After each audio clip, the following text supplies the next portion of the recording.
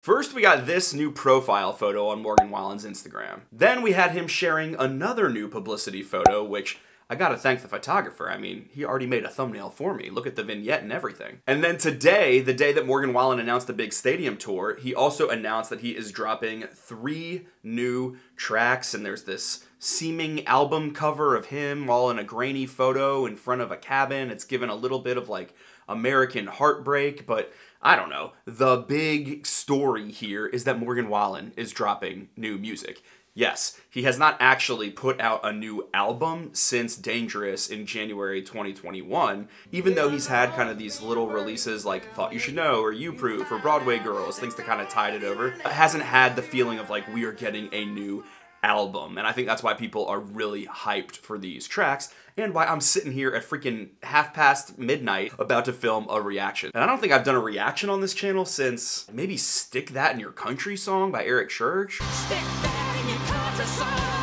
Or like the Yummy remix with Justin Bieber and Florida Georgia Line. Ain't got time for playing, I'ma clean your whole plate. Girl, I'ma lick it up. It's been a long while, but I'm just gonna check these songs out and see what I think. And maybe I'll love them and I can redeem myself in the eyes of the people that were very mad that I gave Dangerous a 6 out of 10. People still get salty at me about that. But you know, here's the good news, everybody. My opinion does not matter as much as the will of the people. And obviously, Dangerous is the chosen one as an album. It's like been the freaking biggest country album for 2 straight years. So, you know, don't worry too much what I say. But I hope to like these. I love Morgan's voice, obviously. And I love a lot of his music. And Thought You Should Know is one of my favorite songs of the year. And why am I giving all this preamble? Let's just listen to these.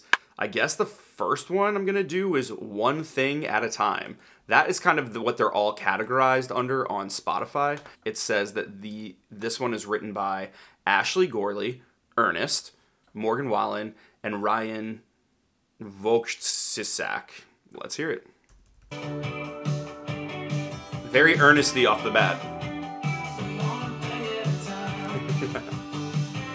It's like freaking 80s new wave. This is cool. All right.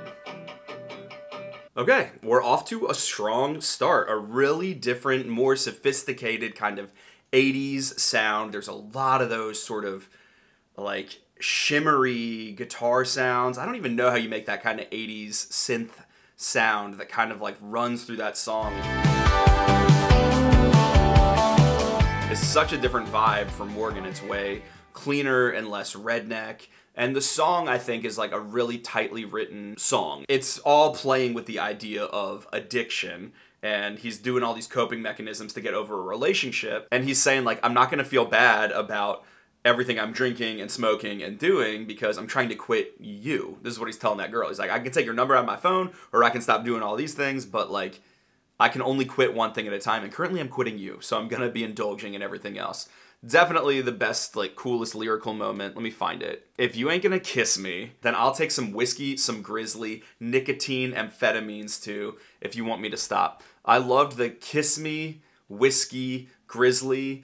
There's a ton of assonance in that, and it just seems like, you know, it just flows really cool. It breaks up the lyric. And then same with amphetamines and nicotine. Although, there's a part of me that's like, bro, I heard what you said on Living the Dream. Living a dream is killing me, killing me, killing me. These substances aren't treating you well. So, like, you know. But, on the whole, I think that was cool. That is just not what I would have expected at all. So, check on the first one. That's a cool song. I wonder if that's going to be the lead single or if you need something more epic. Although, I don't even know if Morgan has, like, lead singles because they just kind of rolled out Thought You Should Know to radio, like, a week ago. So, you know, that's the new way we release music. It's just like, why are we worried about release dates and stuff? People just, you know, throw a lot of stuff out there. Clearly, it has worked fine for Morgan and for Zach Bryan. Have you seen their streaming numbers? BT Dubs, spoiler alert, that'll be a video soon. Okay, let's go to the next song. It's called Days That End in Y. This one is written by Blake Pendergrass and John Byron, who are the team that wrote 865, as well as someone named Driver Williams. What a great name. It feels like a fake name. Alrighty, let's hear it.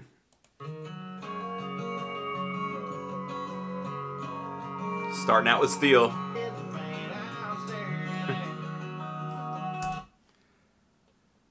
I was sending prayers up, but they must have been stopped by the ceiling fan that I'm staring at. In this half full bed, and let's say some good years pour right out. I know what she said no. Okay, again, that song has a shimmer on it. I can still make the whole place shimmer. Like, the production on these, Joey Moy is like nailing it. It's like kind of in that direction a little bit that I love of Seven Summers. That's a vibe of Morgan I really love. He's full snarl on that song. Like, I kind of had to really scrunch my face to really pay attention and listen sometimes. Because I'm like, what are you saying about taillights, pedal down? How goodbye sounds when it's pedal down, taillight glow. But basically, you know, it's another tear in my beer, sad song. His days are starting with whiskey. So far we're getting kind of like a breakup album. Days that end in Y, obviously W-H-Y, which got to give a shout out to my buddy Derek Austin, who also has a song called Days That End in Y. But that's a good hook. Really pretty song. I love the detail of the ceiling fan. All the numbers at the beginning reminded me of 865. And then I liked the detail about her makeup bag. That was really pretty. But yeah, that's just like a lovely sad song, you know? I don't think it's anything super crazy, but man, it's the guitar on that song that I liked. It almost sounds like bell tones. Tuesdays, they keep me up all night. And I don't even know if it's guitar. I'm gonna take a stab at this because long ago, when I heard, I think Growing Up by Thomas Rhett, I was obsessed with the guitar. And then the guitar turned out to be a bouzouki. And I'm gonna say maybe we're getting like a beautiful bouzouki sound on that song. And someone is gonna DM me later and tell me I was right or wrong. Yeah, another one I like. I still don't know if I don't know what the lead single is. I feel like One Thing at a Time is more of a lead single than that was, but that's real damn pretty. Well, now we got one final video. It is called Tennessee Fan. Tennessee Fan. You know how there's been all this like conversation around Megan Maroney's Tennessee Orange, and there's been all the questions of like, are they dating? Is this written about Morgan, or was it written about Connor Smith and his song Orange and White? And then she's been asked about it in interviews, and it's essentially been confirmed. She's like, yeah, on the cover, that is Morgan's shirt. And now he's got a song called Tennessee Fan. So, you know, I think once again, we probably have our answer here. Let's see who wrote this song. Ashley Gorley, once again, as well as Mark Holman, Hardy, and Morgan Wallen. Let's hear it. Tennessee Fan.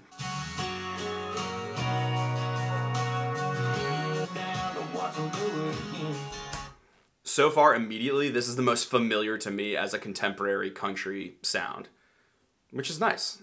I mean, it's like definitely an appealing start.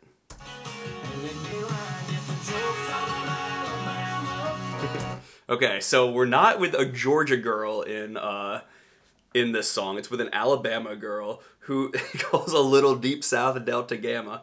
But man, it's another moment for kind of college football songs. We had I Hate Alabama by Connor Smith. We also had Orange and White by him. We had Megan Maroney's Tennessee Orange. We had Clayton Mullen's Burnt Orange. And now we got Morgan Wallen's Tennessee Fan. So college football and country music continue their marriage of 2022.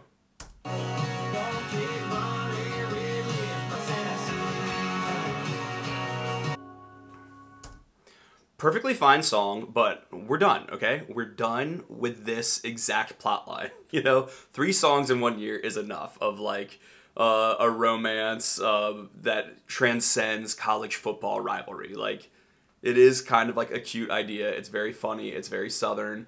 And yet, like, we've done it, you know? I would say Tennessee Orange remains the top one. That song is so beautiful.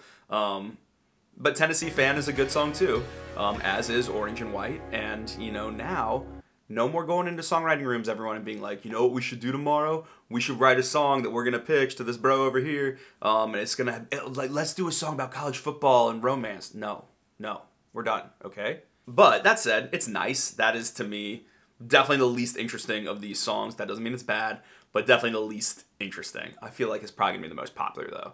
And people are going to be like, Grady, you just don't care that much about football, and like, it speaks for a lot of people. Fine, okay, you're right. I don't. I went to the University of Virginia, famously terrible at football. And also, I Don't Care. But, you know, a cute enough song. My least favorite of the three, but none of these are bad. I think I would rank them in the order I heard them. I think One Thing at a Time, then Days That End in Y, then Tennessee Fan. One Thing at a Time is a definite, like, yeehaw. And then I would give a light yeehaw to Days That End in Y, and I would give a strong yee to Tennessee Fan. But it's not just about my opinion. I want to hear from my buddy Overshore. Y'all know Overshore. I'm obsessed with his channel. He's so talented and makes great stuff. So I was just like, yo, dude, if you're awake right now, do you want to hop on a Zoom and I can just get your thoughts really quickly? So let's hear what Mr. Evan has to say. Thank you for catching up with me at 1:20 in the morning. We're getting deep in. We've both listened to Morgan's new tracks. So just give me, off the top, like, how would you rank these three songs? So it feels kind of wrong, feels kind of spicy, but I'm going to go One Thing at a Time at number 1. I don't know if that's my hot take or not.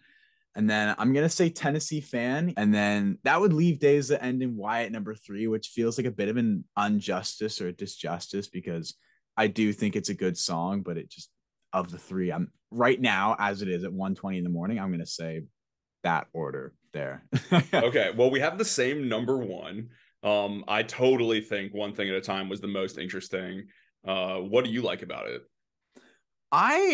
He mentioned, so one thing I noticed was when he mentioned his kid, that kind of caught me off guard. I was like, oh shoot. And so when we're going into this album, I wonder if his kid's going to play a bit of a role in it. It's kind of got this indie pop vibe. And I think I think that makes it unique, but at the same time, while it's this indie pop thing, it's not pop in the way Kane Brown's going to go pop. It's still very instrumental. So it's kind of conflicting when I'm listening to it. I'm like, this is very poppy, but at the same time, like, I'm really liking what he's doing here.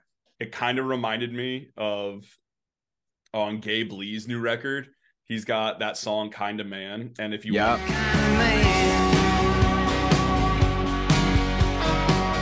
am I just trying to, sneak a Gabe Lee reference into what's going to be a very well-viewed video? Yeah. Yeah, we hype Gabe Lee up here. We give Gabe Lee his platform. Are we at the critical mass of college football songs?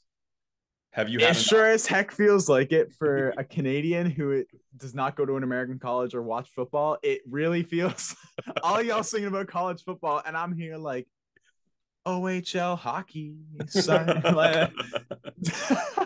I thought they were all like pretty solid. I was interested to see how he was gonna come back. So hearing them was very interesting. I think they're 3 good songs. None knocked me off my chair, but at the same time, none left me like disappointed. I think it's a good reintroduction. I'm just super interested to see the album cuts on the album that's inevitably coming out. By the way, he's talking. Do you think it's called One Thing at a Time, or that's just like they're gonna like hold back the album title? I don't know, because like I feel like they hold it back, even though they named the tour like one show at a time. I think they're holding it back. He's a big enough star that you can like that. Everything can be its own media cycle. Yeah, you don't need to like pump out all the like massive billboards everywhere. Like he can just log on like 3 hours before and say, hey, yo, I'm dropping all these songs and they're going to blow up. It looks like the top performing one right now, and it'll probably be number 1 by tomorrow, but at number 5 is One Thing at a Time. Tennessee Fan is at 30. And it's probably because One Thing at a Time's first. That's probably part of it. And Days That End in Y is at 39. So currently you are aligned with the public, which isn't always great. You're aligned with all 17 iTunes digital downloaders. Oh, fair. Yeah. Are you going to do like a whole video on this? Probably. But come on. It's Morgan Wallen. You cover country music. Get those clicks. Well, probably won't be out as soon as yours, but yeah, I think I'm going to stay up and edit right now for a few hours. Yeah, I got work at 8:30, so I'm not exactly, bro. I'm putting in a shift here. Okay, so that's it. I don't know where my ring light is. I look better without this ring light right now. Anyway, those are my thoughts and Evan's thoughts on the new Morgan Wallen songs. Let me know your thoughts in the comments down below. And hey, bye. A reaction. Haven't done those in forever.